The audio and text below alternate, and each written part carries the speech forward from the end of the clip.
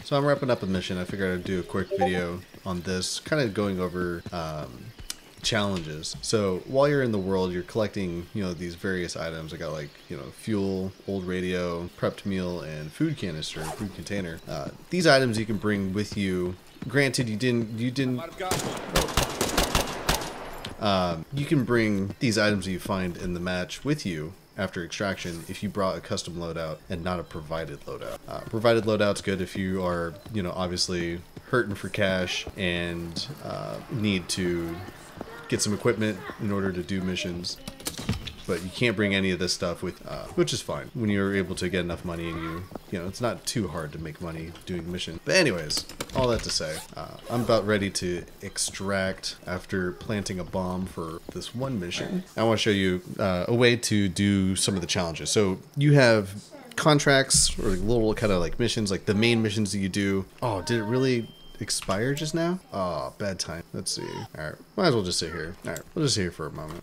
So you have main missions, main contracts, jobs. That's planting the bombs, that's planting the bug things, that's looking for intel and retrieving it. And then you have sort of like challenges. And these are where the items that you find in the game, in the world, this is where these come into play. So when you come back to your base, you can immediately sell them, but the better thing to do is to start tracking challenges. So when you're selling items and you don't have any challenges tracked, no progress will be tracked for those challenges.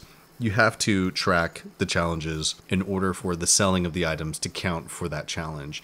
So for instance, one common one, or two common ones, is collecting 3 prepped meals and 3 food containers and then selling them to the vendor. Another one is getting 3 fuel canisters, I think it's 3, and selling all those. Another one is getting the old radios, the old communicators, and I think old flashlights. You need 2 of each of those, and then you can sell those. So what I figure is probably best practice is collecting an assortment of items. Like for instance, I have 2 challenges being tracked right now, both of them for selling fuel to the vendors. When I get back into the base and I sell these 3 fuel canisters, the 2 missions, the 2 challenges that I have tracked will both be completed by doing this one task of selling the fuel. And then immediately after, I think I have like 3 or 4, get the packed meal and the food canister. I can grab 3 of those, track them immediately, run back over, sell these guys, and that's another 3 challenges completed, which, gives you, I believe it gives you reputation with the vendors, which is good. And then it also gives you additional items, sometimes money. Although I think you can only earn money through doing the main missions. I could be wrong. So that's just sort of a thing we're figuring out. But yeah, so as soon as we're back in, I'll demonstrate that after turning in the mission, receiving the reward for planting the bomb in the quarry, and then we'll go from there. So we're back in the hideout. Go ahead here. We've completed the mission. We got a reward, so I'll receive that. It goes straight to your stash. And then, oh yeah, so job boards. You have the contracts, which are the main missions, and then here's the challenges. So you see I have 2 of them tracked. Both of them are for, I have to sell 5 fuel? Oh, I don't think I have 5 fuel. I have 4. Yeah, dang. Alright, so I can't do that one, but what I can do is I can untrack it and then get the other mission done for the packed mules and the food canisters. So I can show you that real quick. Am I calling it packed mule? Packed meal. I promise I can speak words goodly. Alright, so prepped meal, food container, track. That's the communication, communicator, flashlight, and old radio. Fuel, meal, and then, so we got those 3 tracked. Run over here. We'll do 1, 2, 3, 4, 5, 6. Alright, so now, we go in here, and we should have 3 missions worths of rewards done. And then we have new challenges. So we got the 3 meals again, 3 meals again, fuel, survive and extract 3 successfully from a raid. 3 what? 3, just survive 3 times? That might be what that means. I haven't seen that one yet. So yeah, so now we have a bunch of added stuff in our inventories. Usually if it's not something I'm using, I just immediately sell it.